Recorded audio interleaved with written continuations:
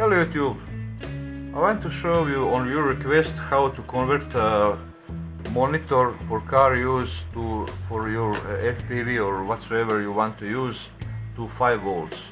First of all, I disconnected, removed completely connector which serves for plus 12 volt ground and 2 video inputs. And my choice is to solder it directly to video input number 1. There is also groundal plus. This part, locate this diode. This part serves as protection of reverse polarity, plus and minus. And this choke plus this capacitor filtering out interferences from car engine. This chip is important. Locate this chip which has designation XL1509. This is buck converter, and where is to connect to this diode. To this diode, completely parallel, anti-parallel actually. Plus going to cathode, ground going to anode. I will not explain now how works buck converter because it's too long video. So how I connected, just connected plus on cathode, ground on ground.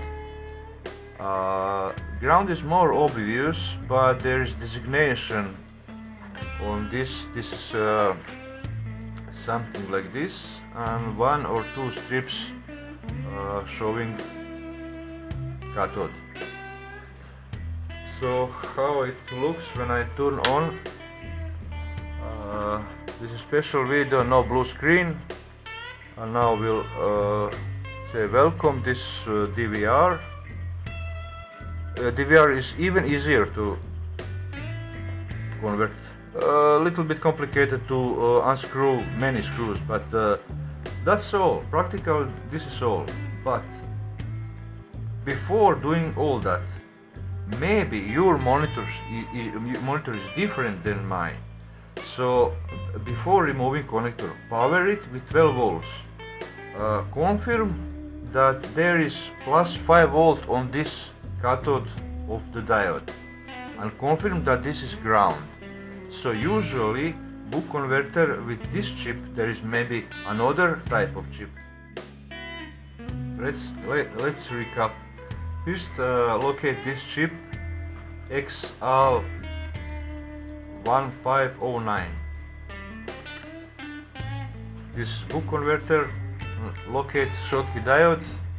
The designation is like so, with strips here, and this is ground.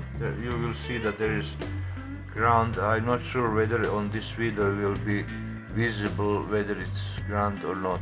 So I connected plus to cathode of this buck converter like so on cathode, because this buck converter is no more in use. This switch will never close again. So ignore this part. This remains diode, Schottky diode, and choke which is inductor with ferrite core which serves like a bucking converter. So this is not now becomes actual filter. Oh, this video is too long. Sorry for that. Okay, that's it, people. Bye bye.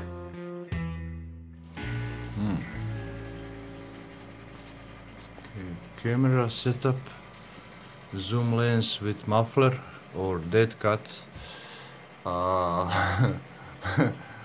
lamp, and